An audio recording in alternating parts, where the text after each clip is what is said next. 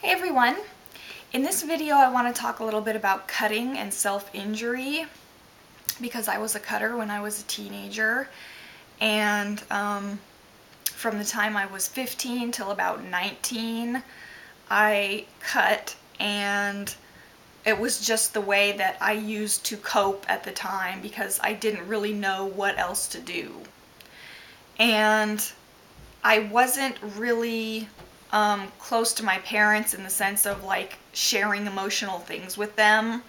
So, they didn't know about any of this stuff that was going on with me because I didn't tell them about it. Like, as far as any time I was angry or depressed or upset or whatever, I just kind of kept it to myself. And I did have friends that I would share those kinds of things with, but after I told them that I started cutting, a couple of my friends also started cutting, which really upset me because I felt like I'm turning to you for support and you go and do the same thing as me. And I really think that they did it a lot for the attention because they would kind of brag about it and show everyone their cuts and flaunt it about a lot. And to me, it was like a shameful secret that I had. It certainly was not anything that I flaunted or told other people about. And when I would cut in places that were not visible to other people so that it wouldn't be obvious that I was cutting. So, that wasn't really helpful to me either when I turned to my friends for their support.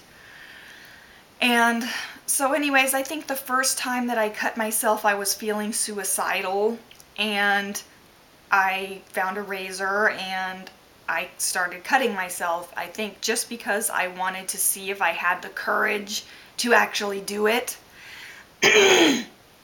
And I didn't attempt suicide at that time, but after I cut myself, I felt this emotional release that I had never felt before.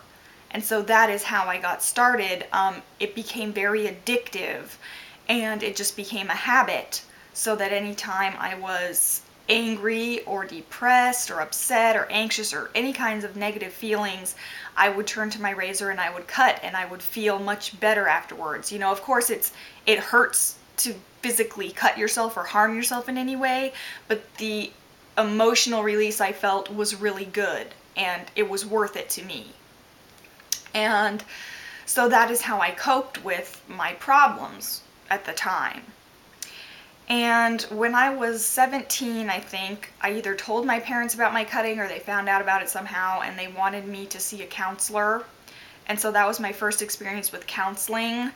But she wasn't really that helpful because her only suggestion was get a rubber band and put it around your wrist and snap it when you feel like cutting yourself.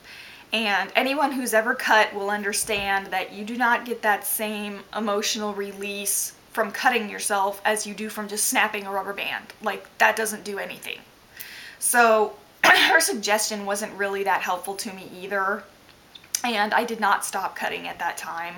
I was only in counseling for like 6 months, and then I stopped going. And I think the biggest thing in my life that got me to stop cutting was a relationship that I had with a guy back then. We met online and we lived in different states, and so we would just communicate with like chatting and email and phone calls and things like that for a good couple of years. But we grew very close to each other, and I felt that I could share those things with him. And I remember when I first told him about my cutting, he told me that he loved me and that he didn't want me to hurt myself. And that was so different from anything I had ever experienced because I had never felt that kind of love before. And up until that point, my self-esteem was very low. I felt that my life was worthless. I thought, I was just a waste of space. Like, I just did not feel good about myself at all. I was suicidal a lot, because I thought nobody cares about me, no one's going to miss me when I'm gone. So when I got into this relationship with him, that all changed, and I began to see that I was a worthwhile person, that there was a reason to keep living, and I don't know where I would be if I hadn't had that relationship, because it was such a good experience for me, because you know, just the way that he treated me and the way that he was so supportive and understanding really changed the way that I looked at the world and at myself. So, you know, we did eventually get together in real life, and we were together for many years, but eventually the distance wore us down, and we went our separate ways.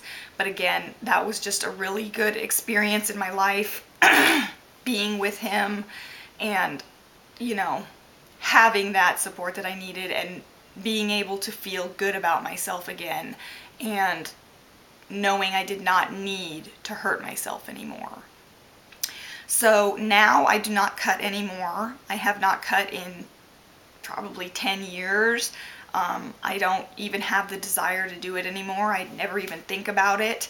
If I ever need a release, I go and smoke a cigarette, which is not really healthy either, but that's what I do now. And I don't harm myself anymore.